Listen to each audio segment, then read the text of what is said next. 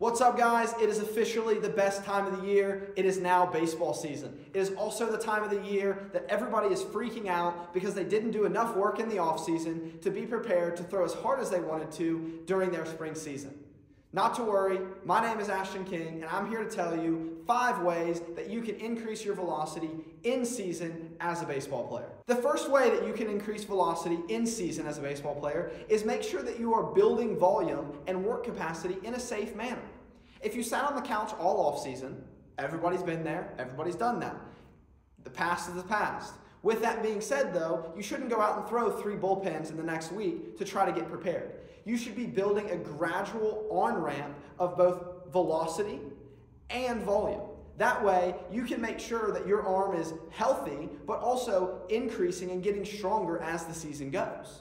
You also have to take into account all of the extra time that you're going to be on your feet at practice, things along those lines. So with that being said, you need to make sure that you're accounting for that in your overall work capacity with your body, right?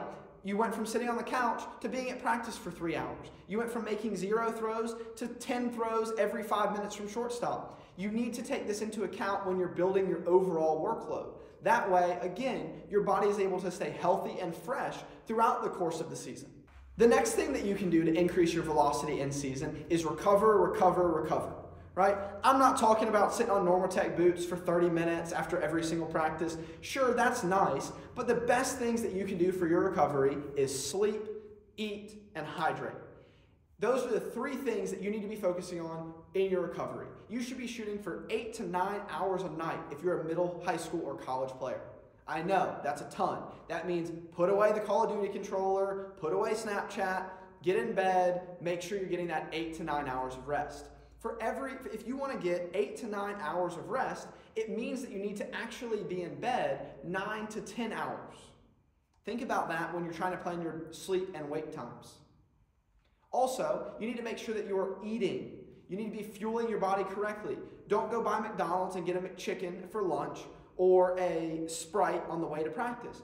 Make sure that you're fueling your body with whole, nutritious foods, eating multiple meals per day, spreading out your meals 3 to 5 hours apart, and making sure that you are planning ahead. There's nothing worse than getting on a long bus trip, having not eaten since B block lunch at 10 a.m. that morning, and you have to play at 5 o'clock at night. Then you don't get home from the bus at 9 o'clock, so you go from 11 a.m. to 9 p.m. without eating. Plan ahead, bring some snacks, maybe even meal prep.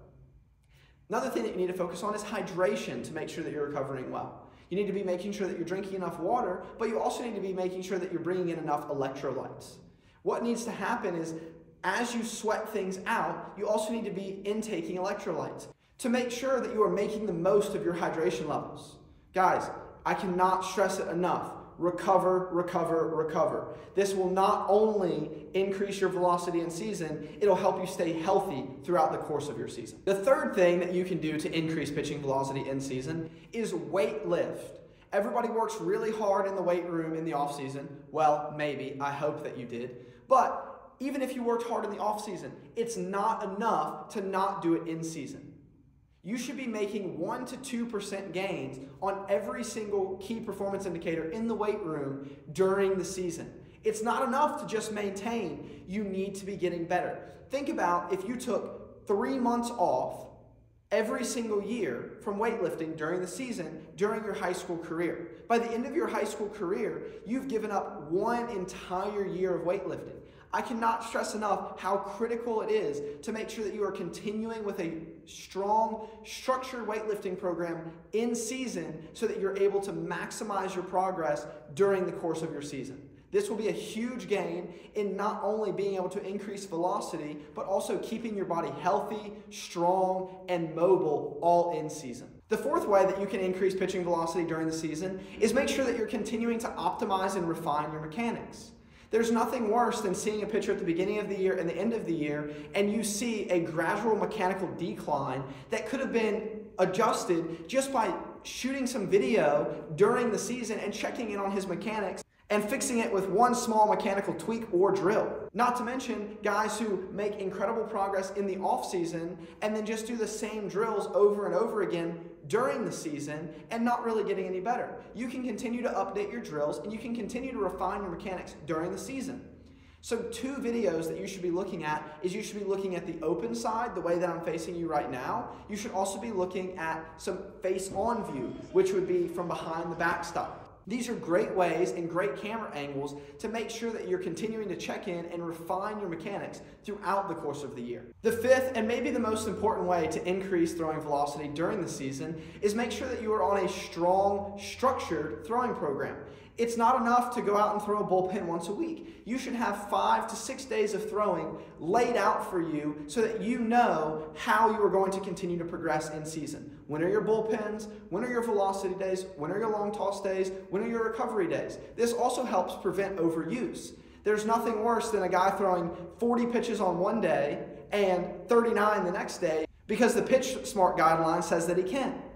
We should be laying out a 5 to 6 day development plan on how to make sure you are getting the most out of your throwing each and every day during the season. Here's a real quick rundown of the 5 ways that you can increase throwing velocity in season. Number 1, make sure that you are building workload in a smart manner. Don't go out and throw 3 bullpens the first week because you sat on the couch the whole offseason. Make sure that you are following a gradual increase in both intensity and volume.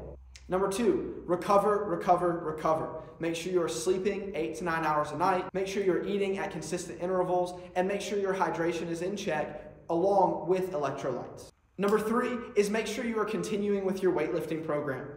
It's okay to lift in season.